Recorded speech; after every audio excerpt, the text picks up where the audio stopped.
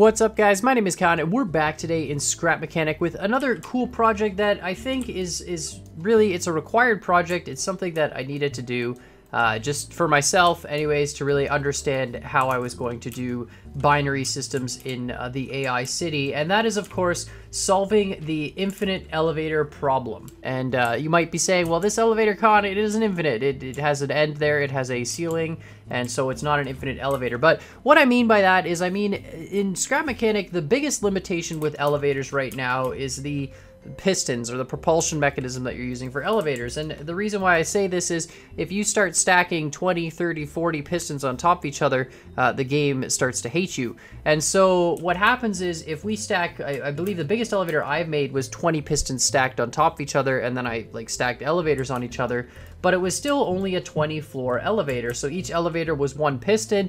You would select the floor, and the logic would say, okay, I need to extend 10 pistons if you're going to the 10th floor, I need to extend 9, and so on and so forth.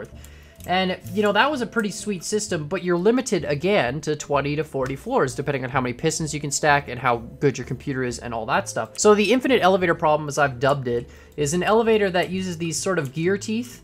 You can see there we've got one in each of the 4 corners to help keep it nice and stable, which of course means they move relatively slow because they are controller driven. So having them controller driven, of course, on a loop here with 180 degrees for going up and 180 degrees for going down. And that, of course, allows us to very precisely control where we are with the elevator. Now, why this elevator is considered infinite in my mind is this current elevator runs on an 8-bit binary system. So you see we've got 10 sensors here. 8 of them are actually the bit detection sensors, which means we can have a total of 0 to 255 floors with 8-bit. Now, of course, you're going to say, well, that's still only a 255 floor elevator. Yes, but if we took this exact same logic, which it might look messy, but it actually, you can see it follows very specific patterns. You know, everything here goes there, there goes there, there goes there, there goes there. But anyways, if we took this logic and we extended it to, let's say, 9-bit, we go from 255 floors to 512 floors. We go to 10-bit, it's 1,024 floors. We go to 11-bit, it's 2,048 floors, and so on and so forth. So we could, of course, expand this system from the 8-bit system. We could move it into a 16-bit system. We could double up and put another set of sensors just along this white section there. And if we did that and we wired up all the logic and had it as a 16-bit system, we would actually go from floors 0 to 255 to 0 to 65,535. So just a massive, massive difference. With every additional bit you add, you double the number of floors you're capable of doing, and that's sort of the way binary works.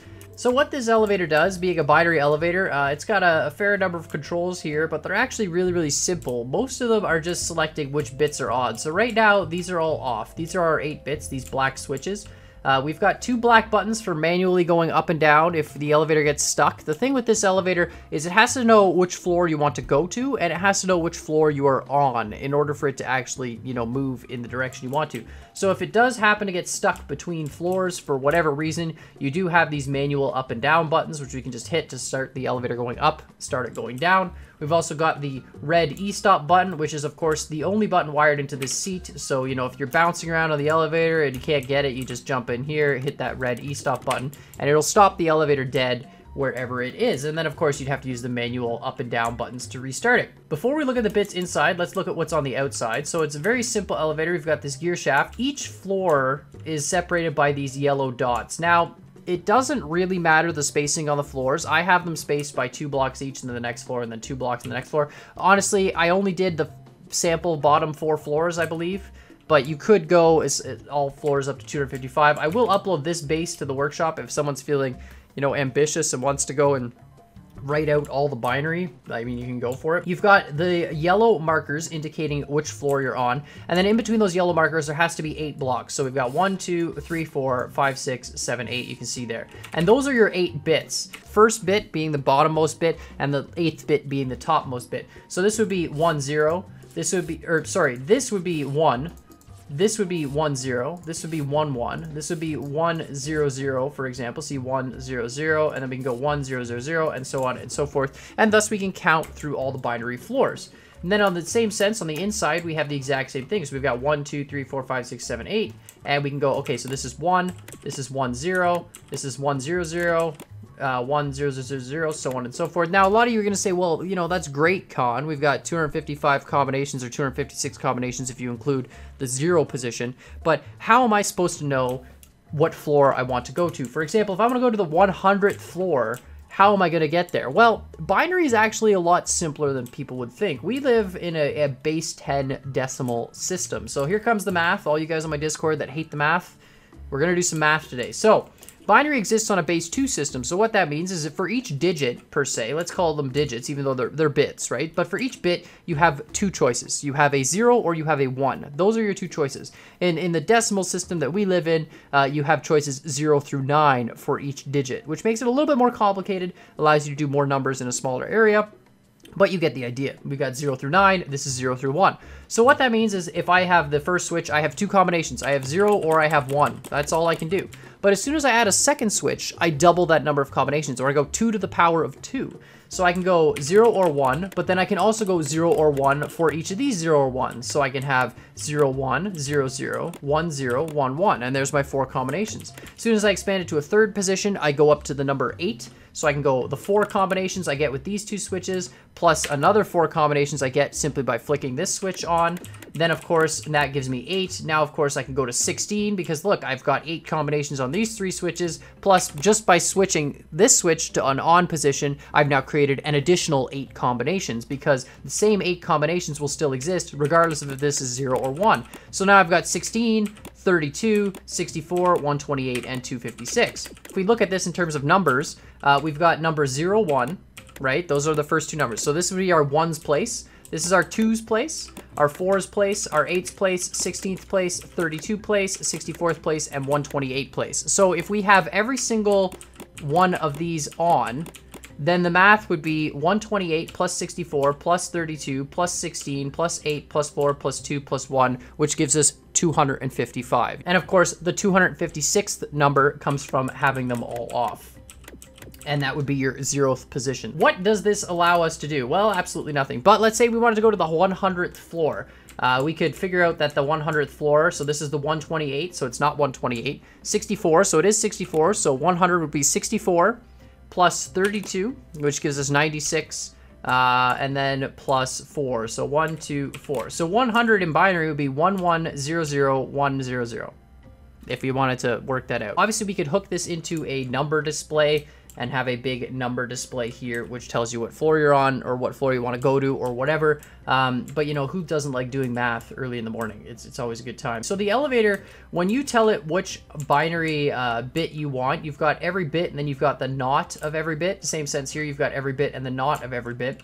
And all this really does is it compares, are the bits the same? So is this bit the same as the bit that's on the wall? And if it is, we shut off the elevator because that means we've matched the floor that we wanted to go to. These are all unpainted blocks, so I'm in the 0th position, the 0 floor, and the elevator says I want to go to the 100th floor. And so because I want to go to the 100th floor, this click is on. So this is actually my version of a binary comparator. It's got 2 rows of orange logic gates here, and the row in the top is the row that says this bit is greater than the value in the same position on the elevator. I know this is a very confusing video, guys. Don't worry. I promise you it won't make any sense by the end of it, but I'm trying here. I'm trying because this concept is going to be required for pretty much all of AI City in my mind in order to determine sign positions, posts, all that sort of thing. What happens is because this is all 0, the highest bit is this 7th bit. It's a 1. And so that's exactly what this comparator does. And this comparator says, okay, your 7th bit is a 1, whereas the 7th bit on that one is a 0. So I don't really care what any of the other bits are. I really don't. All I care about is the fact that, okay, if the 7th bit here is a 1 and the 7th bit here is a 0, that means that this one has to be higher because both the 8 bits line up, both the 8 bits are 0, so they're equal, so it doesn't matter. It's the same thing as doing addition or subtraction or anything else when you work it out on paper. These are equal, so they're 0. This one is a 1 and that one's a 0, so therefore that number must be higher. If I had a 100 versus a 99, you can say, well, the 100, the 1 in the 100th position, automatically makes 100 bigger than the 0 in the 099 number, right? And that's the same check we're doing here. So this says, okay, I've selected the 100th floor, I'm on the 0th floor, so no matter what, I have to go up. And that's exactly what it does. So when we pick this floor and then we hit this green button, this elevator is going to start moving up. Just like that. Now it will stop You can see there it's still going to go through comparisons. It doesn't matter. It doesn't really care. It will stop when it finds this combination of numbers, which is 100. So it will stop when it scans in between two yellow dots. That is the one thing you do have to note when you're making your floor spacings. You can't have it so that the space in between the floors lines up with the sensors, because then it will also think that that is a floor as well. So you can't have every spacing of 8 between the yellow dots, it assumes is a floor. Okay, we're just gonna get in the seat here because we're bouncing a bit too much. Oh yeah, we don't have any other floor markings. Hold on, let's just set this off here. Let's just hit the E stop. Yeah, E stop, thank you. And let's just go down. So let's go, we have floors 1 through 4. So let's go to the 4th floor, which is, oh no, we have floors 1 through 3, 0 through 3. So let's go to the 3rd floor, which is this. So it's 2 plus 1, which makes 3. And we'll go down. Manually have to tell it to go down because it thinks we're on the 0th floor because none of this is painted. Again, very preliminary concept, but working out quite well. Oh no, I do have the 4th floor there. Okay, I did paint the 4th floor. Anyways, we'll go to the 3rd floor here. And so you see, it'll be this floor right there. Between that yellow dot and that yellow dot, it'll see that 1 and 1 are both lit up. And when we get to there, it should stop pretty much dead. And because we use controllers, it should be pretty much dead accurate. There you can see, perfect. So it stops there, and it knows now we are on this 3rd floor. And now the comparator says, you know what, you're equal to the floor you're on, so we're not going anywhere. So we can say, okay, let's go to the 4th floor. Turn off those other bits. It says, great, the 4th floor is up. The other 2 bits are down. I hit the green button. We now have to go up to this 4th floor. So I'd like to pose this one to you guys. I love this. They're perfect. We're on the 4th floor. I love this elevator. I think it's a really cool idea. I love the concept of binary controlling elevator, but obviously this is very much a prototype. There's a few things I'd like to improve with this elevator. Number one, the movement system. The movement system is very, very slow, but it's very accurate. So the reason I did this with the gear teeth and the controllers and the double bearings, it's very, very accurate, very perfect, and precise, which you need when you're making this binary kind of elevator. You need an elevator that'll stop at the floor you tell it to stop at, and it'll stop and it'll stay lined up with the sensors when it stops. You know, with electric motors and stuff can slip, but with these gear teeth, once they lock into a position with the controller, that elevator is literally gonna never move from that position. It's very, very difficult for it to do that. The net goal would be to have an elevator that you can just plop down wherever you want, go up, you know, more floors, ideally more than 256. I think if you're building a building with more than 256 floors, though, there's something wrong with you, because I don't even think a scrap mechanic could handle that building size. But regardless, you know, I want to know what you guys think about this and what we can do with this. Now, the 8-bit binary, of course, this is now relating all back to the AI City, which is if we had 8 bits on each signpost, we could distinguish each signpost from 0 to 255. But I don't know if that's going to be enough. I mean, we could potentially have more than 255 signposts or 255 intersections. So this is really where things start to get a little bit more complicated. You know, but like I said, let me know in the comments down below what you guys think. I just wanted to really show this concept and really show how cool it was. Let's just put another floor on here. So let's just go up here and we'll just put another floor. It really doesn't matter what floor. Like, I don't have to go to the 5th floor now. I can make this the 10th floor. The only thing that matters is that the floors stay in the correct order. So I can't go like 1, 3, 4, 2, 5, for example, because the 2nd floor, it's like, okay, well, I'm going up from 3 now. That doesn't make sense. So you got to keep them in order. I can go 1, 4, 8, 16, 20, 22, 23, 24, 28. Like, I don't have to have each floor sequentially, you know, 1 through whatever. So if we want to add a new floor here, really simple, just go yellow. 1, 2, 3, 4, 5, 6, 7. Whoops. 1, 2, 3, 4, 5, 6, 7, 8, and then we'll put that there. Now we ended on the 4th floor, so let's just make this, you know, let's just do this as the 10th floor, let's say. So that would be 1 position would not be lit, so it'd be 2 plus 4 plus 8. So it'd be 2 plus 8. So that would be the 10th position, 1, 0, 1, 0. We want to go to the 10th floor. It should recognize that we are on the 1st floor, or the 0 floor, because everything's unpainted, which it does. So you can see there, it wants us to go up. So then we hit that green button. And now we should be on our way. And then when those 2 yellow sensors pick up the gap, it should be good to go.